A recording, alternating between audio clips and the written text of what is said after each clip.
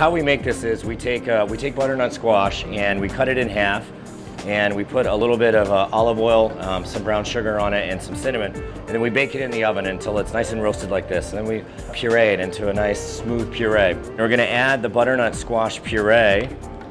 So this is kind of taking the place of what traditionally would be a bechamel in mac and cheese. A little healthier, and it's got a lot of flavor. We're gonna put just a little bit of sour cream to kind of help keep it all together. Some cheese, we have some shaved Parmesan, we have some mozzarella and some cheddar in here. Then we're gonna add a little bit of breadcrumbs. It's gonna absorb any kind of oil that comes out from the cheese. And then we're gonna add some fresh herbs to it. Add a little bit of pepper, a little bit of salt. The skillet is nice because we can just put it in the oven. It holds its heat. We're gonna put a little bit of cheese over the top of it and a little bit of more breadcrumb and just a touch more herbs. There it is, butternut squash, macaroni and cheese.